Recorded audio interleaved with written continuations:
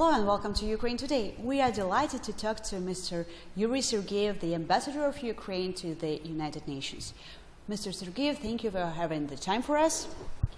Mr. Sergeyev, is there any chance to divest Russia the right of veto? Well, it's not easy, but the consolidation of the member states is crucial in that situation. What is important that one of the permanent members, namely France, initiated themselves to limit the usage of this veto right in the cases of atrocities, in the cases of the danger to the lives of the human beings. This initiative, which was proclaimed 3 sessions back, is broadly supported. And within this session, we will have a special meeting co-hosted by France and Mexico on the issue. So Ukraine is very supportive of this initiative, as well as other countries. For this initiative, the support of the United States is absolutely important. Recently, the permanent representative of the United States, Samantha Power, declared their vision and the necessity to limit the introduction, usage of the veto right in the case of atrocities. The American delegation pointed on the destructive role of Russia, whose delegation used 4 times a veto right in the case of Syria, and it brought to and enlarged the losses of human lives in times. Well, so saying that, I would like to emphasize that the United Nations are more united today to limit the veto rights in the Security Council, and most probably this General Assembly will be exactly the place where the decision on this limitation will be taken. What is the procedure of divestation any country of its right of veto? Yes, we are, first of all, to come back to the initiative of France, it's very important that the holders of the veto right should agree among themselves. So, five. France, UK, United States, China and Russia. They are to understand that the voluntary usage of veto, is harming, has harmed, and will harm the very core of the Security Council, how to protect peace and security. If you are using the veto, which enlarging the danger to the peace and security. So, first of all, the permanent members, they are to agree among themselves. So it will facilitate the whole process. The second, if any of them is not in a position to do that, the General Assembly is in a position. So that is why the initiative of France started to work beyond the Security Council. And we have now a big amount of the countries who are supporting this veto.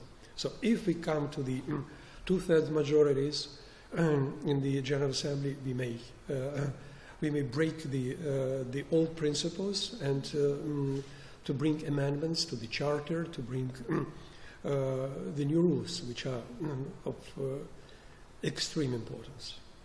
This is what we are doing now, trying to revitalize the General Assembly, to upgrade the role of. It's better to bring to the General Assembly its natural role. It is a parliament.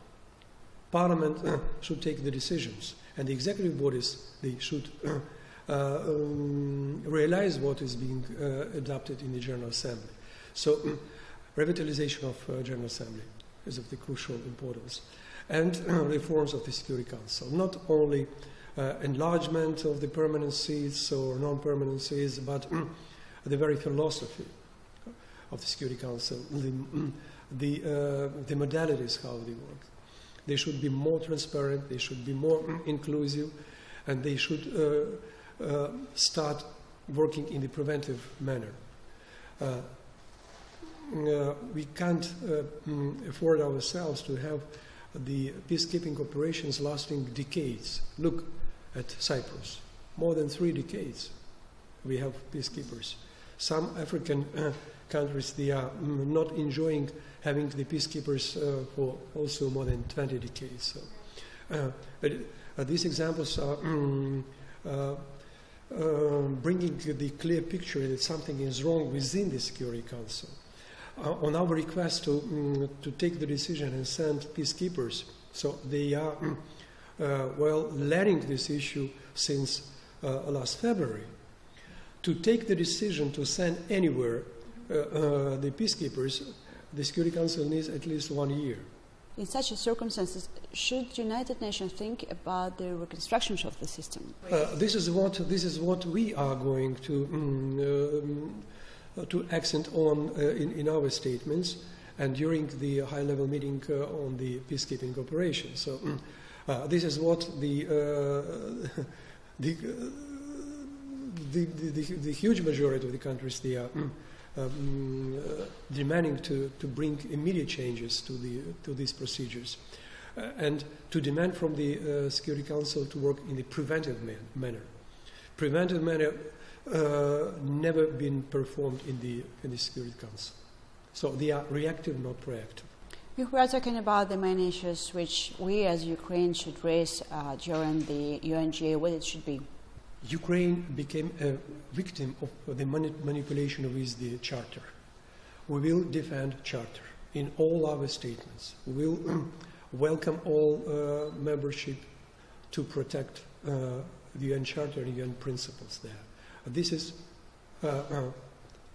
absolutely necessary and will be our first priority. Defending the security, defending the Charter, we are defending ourselves because we are defending the mechanism which the United Nations could bring to stop aggression in Ukraine.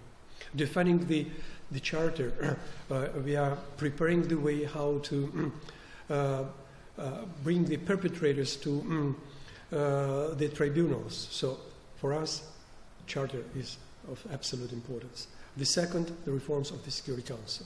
Without these reforms, not only Ukraine, but other states could be in a danger. So reforms. The core of these reforms, veto, to limit veto. So we'll speak on that. So these two issues for us now, they are vitally important. What could be a reaction on today's address of the Pope Francis in the United Nations? Those who followed the address of Pope noticed that he was applauded dozens of times because he pointed out on the vital problems of the mankind today. He mentioned Ukraine, he mentioned Syria, he mentioned African countries because we are suffering of injustice. We are suffering of the mistreatment of the main provisions of the United Nations Charter. He addressed the United Nations to bring all our minds to the goals the United Nations was created for. These goals are in the preamble of the Charter. He, in his speech, de facto, he tried to defend, to protect the Charter. This is Natalka Pisnya for Ukraine Today from New York.